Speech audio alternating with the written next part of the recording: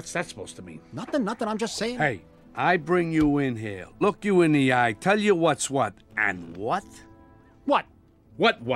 What, nothing. You said what first? I didn't say what first, I asked you what. No, you said and then what, and I said what? No, I said what? Like, what?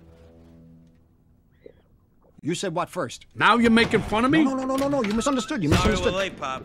Lenny had an accident. He was born. You're a comic genius. Look, all I'm saying is the kid ain't exactly no killer. My Lenny is a killer, you hear me? A cold-blooded killer. Look at him.